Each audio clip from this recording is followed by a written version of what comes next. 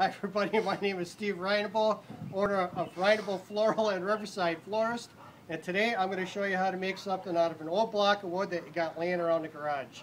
Okay, so you got an old block of wood, here it is. What are you going to do with this thing? Oh, well, what are you going to do? You can make a planter out of it. Here's one right here. Whoa. Just like that. You put a hole in the top, looks great for a cottage or a deck or whatever. Multiple things. Here's another one right here.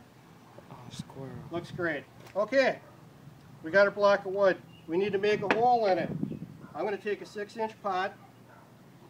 I'm going to draw a line around that. And what I'm shooting for is to get a hole in this block of wood about the size of this pot. And I'm going to do it the old-fashioned way. If anybody has a better way to do this, please let me know.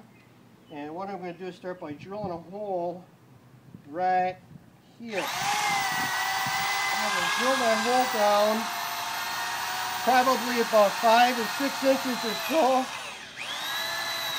I think that drill bit is a little bit dull. Look at that. See how wonderful that works?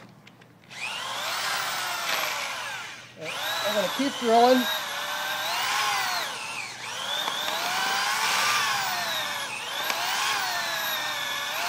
Just like this.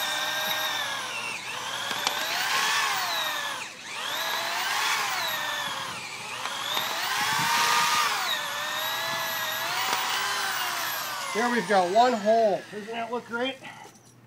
And what I would do is drill some holes all the way around the circle and then chip that out with a hammer. And we want to go down about 5 or 6 inches or so. It's a process, but in the end, it looks just great. Thanks for watching. Bye. If you get motion sickness from viewing this video, Reinable and Riverside Florist apologize.